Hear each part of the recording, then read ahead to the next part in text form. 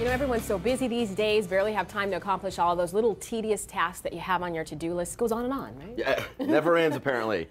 Well, it never hurts to try some shortcuts to make life a little easier. Professional organizer Barbara Reich That was great, has Kevin. simple tricks Yeah. to save us some time. I like to call her Babs. Babs is good. Babs, hook us up. It's all good. Good to have you here. Come on in now. Thank you. Okay, so this is an issue that our Kevin has come on the show before and talked about. It's a sock issue. It's a love-hate relationship. You throw 6 in there, you get 5 back. It's that bag of widows. It's difficult. What do you do?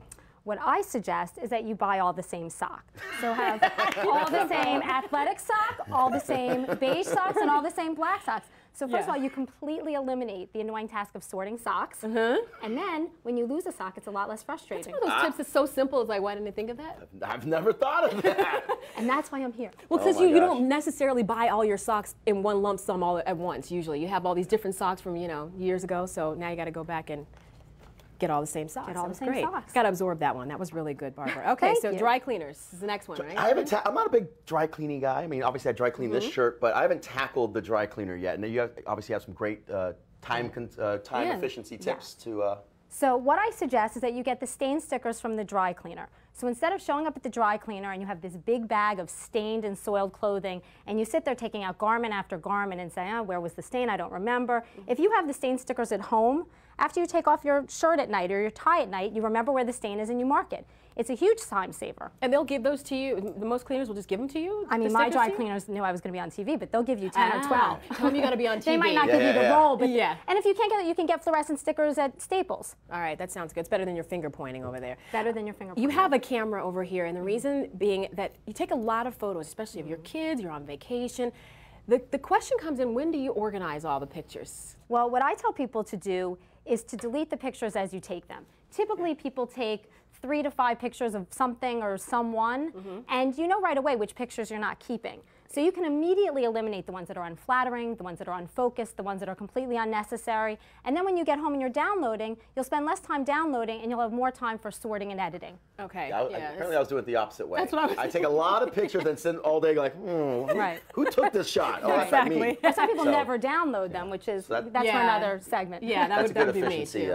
It is. Just get it knocked out in the very beginning. Yeah. Right. Okay, you got a bag here. Is this Kevin's purse by any chance? I don't know. Is this yours? You organized, Kevin? No. This is not yours today? Organized in the bag. Right. What's this tip here? Well, first of all, buy bags with good internal pockets. But the message here is routines work. Do things the same way every time. So always put your phone in the same part of your bag. Always put your keys in the same part of the bag. When you get home, put your bag in the same place. Charge your phone in the same place. And if you do these things and you establish routines, you avoid a lot of time looking for things. Right, because you know where everything is supposed to be. You know where everything is, okay. exactly. And then we've got the wine here. You knew Kevin was coming. This is for a good tip for organizing when you've got get-togethers, parties, you've got to get out greeting cards, things like that. So what do you say to this one? So what I say is have go-to gifts. So if you know that you like to bring a bottle of wine when you go to somebody's house for dinner, have a case of wine at home ready to go. And then go the extra mile and have gift bags ready to present the wine in.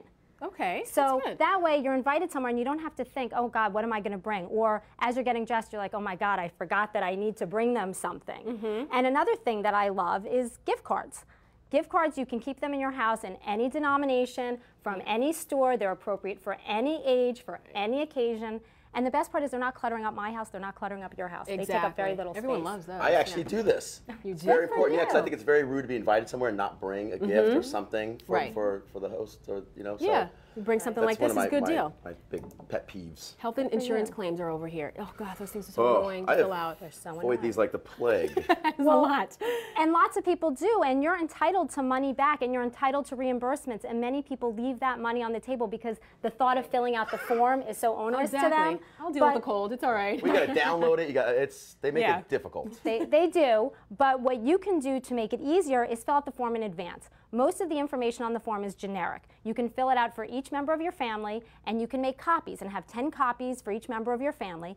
And the part that's specific to a doctor's visit or a specific illness, just write "see attached."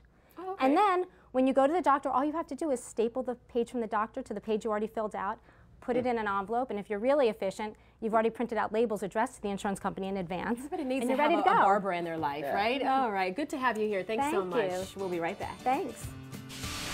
There's still more of Better to come.